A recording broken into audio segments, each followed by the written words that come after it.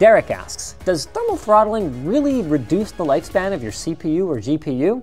And the answer is, it's complicated. High thermals do impact the lifespan of an integrated circuit. However, thermal throttling specifically is a feature that's actually designed to extend your CPU or your GPU's lifespan. Once it reaches a certain maximum target temperature, it will lower its power target in order to meet a point where it matches whatever thermal solution is installed on it, even going as far as to operate, albeit very slowly, with no cooling solution installed whatsoever. So in general, you do want things to run as cool as possible, but we also have to understand realistically that there are safety measures in place and that modern processors are designed to run at these higher temperatures without immediately dying, at least not until your warranty expires.